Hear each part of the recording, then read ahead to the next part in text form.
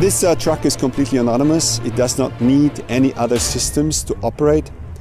So you can drive this truck without any assistance, any preconditions on any infrastructure whatsoever. It drives by itself. It's autonomous.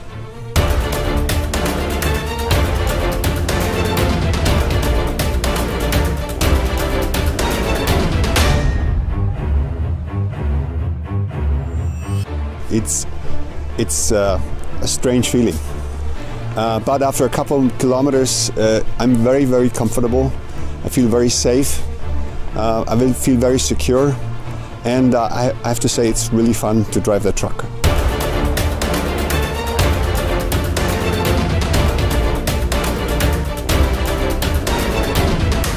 Actually, it's very simple, right? You push that button and you lean back and relax. That's all that it's about. Everything else has been done by the system.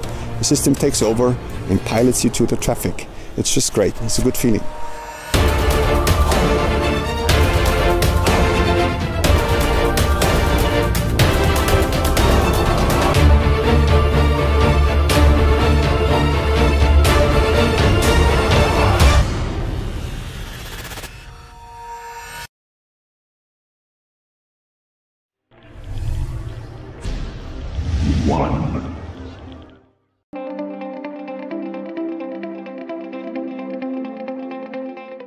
We've built technology trucks.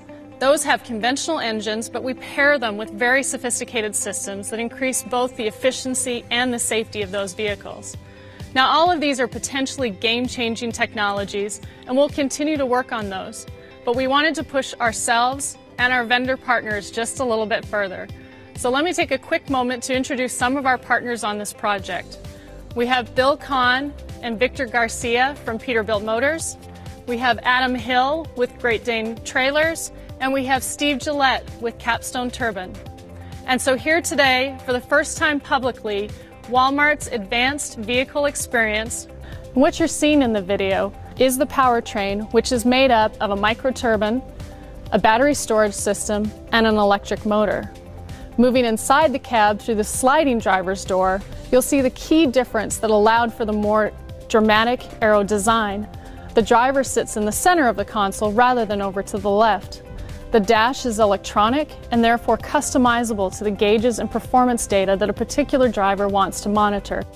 And it's all finished off with a full-size, comfortable sleeper. Moving on to the trailer, not only is this the first time a trailer has been made out of carbon fiber, but it's actually the first time one-piece 53-foot panels of carbon fiber have been manufactured. Looking at the front of the trailer, you can see that the nose is convex, which increases the aerodynamics of the entire package, as well as adding additional cargo space inside the trailer. My name is Bill Kahn. I'm the manager of Advanced Concepts at Peterbilt Motors and the program director on the WAVE project. We mentioned a little bit about the aerodynamics of the truck, but let me elaborate a little bit farther. You notice with the center console of the driver, we're able to taper the nose of the vehicle in more. Another key feature is that because we have an advanced powertrain, we do not need to have the radiator in front of the vehicle anymore. This relates to a 20% improvement in aerodynamics over Walmart's existing Peterbilt fleet. If you think about it, 20% aerodynamic improvement relates directly to a 10% improvement in fuel economy. Hello, my name's Adam Hill from Great Dane Trailers, and I would like to talk to you today about this newest technology that Walmart commissioned us to build. This piece of equipment, over-the-road trailer, is made primarily of carbon fiber material. Carbon fiber is about 10 times stronger than steel, but it's lighter than fiberglass, and that is one of the biggest reasons that it was chosen to highlight the technology of this equipment. This trailer has the capability of being fully loaded with a standard cargo load. It can handle forklift traffic for backhauls, and it is 100% DOT legal. There are several technologies that went into this trailer besides the carbon fiber, which gives us about 4,000 pounds of weight savings when spec'd very similar to a conventional Walmart fleet trailer. Hi, I'm Steve Gillette with Capstone Turbine.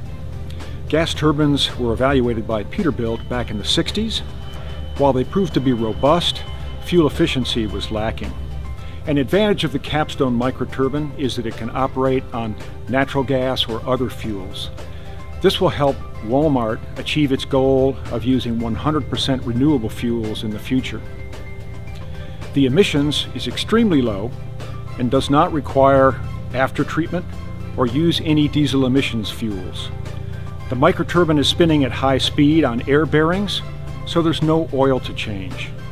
And the turbine is air-cooled, eliminating the need for a large radiator, which allows for a more aerodynamic design truck like the one you see here.